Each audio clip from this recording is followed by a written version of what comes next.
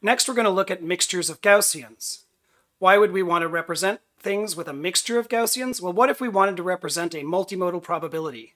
That is something where the true state might be in one place or another at different times. Here, what we can do is we can use a mixing random variable, a multinomial, so that the function sums to 1. That is, the probability of being in Gaussian 1 times that Gaussian plus 1 minus the probability of being in Gaussian 1 times Gaussian 2.